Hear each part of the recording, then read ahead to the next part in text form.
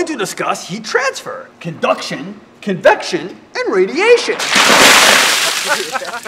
So today I'd like to talk to you about 3 ways that heat moves from one place to another.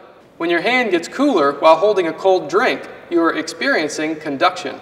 In convection, heat is transferred by motion of a fluid, like air, over an object. Large fans are sometimes used on the sidelines to carry heat away in the air as it blows an air-water mist over the players.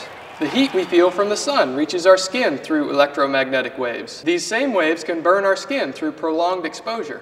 We can also use the heat radiated from charcoal briquettes or a gas flame to grill our food. I'll see you next time.